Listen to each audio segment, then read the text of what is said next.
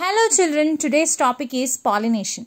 The transfer of pollen grains from the anther of stamen to the stigma of pistil is known as pollination. There are two types of pollinations, self-pollination and cross-pollination. Self-pollination is also called as autogamy and cross-pollination is also called as allogamy. The transfer of pollens from the anther to the stigma of same flower or different flower of same plant is called self-pollination. The transfer of pollens from the anther to the stigma between two different plant flowers of same species is called cross-pollination.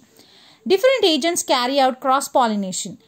Cross-pollination carried by mammals like humans and animals like dogs are called zoophili, and pollination by birds called ornithophili, pollination by ants called mimicophili, pollination by bees or insects called entomophili, pollination by water is known as hydrophili, and pollination by air is known as anemophili.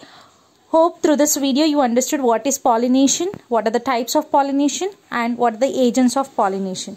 Thank you all.